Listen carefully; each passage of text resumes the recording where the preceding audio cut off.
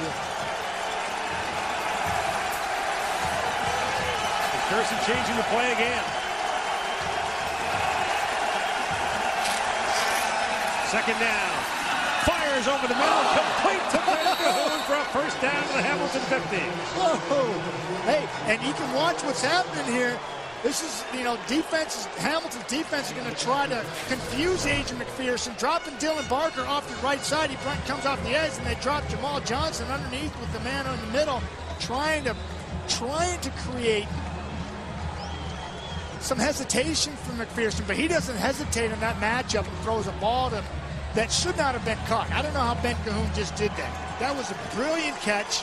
Cahoon does what Ben Cahoon does. Saw Cahoon with a couple of clutch catches there from McPherson. We asked him about the difference between Anthony Calvillo and Adrian McPherson. Well, nobody makes decisions quicker than Anthony Calvillo in this offense. So Adrian won't be as quick as Anthony. Nobody would be. But he makes up for it with, a faster ball in the air and a quicker release than Anthony.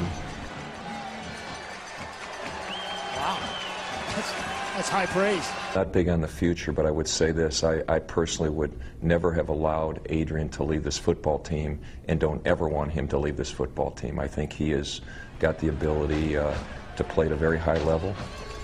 It's up to him to continue to work and to focus and to do the things necessary. I think he'll do that, and he's on a journey of his own that's exciting to watch. See the set that they have.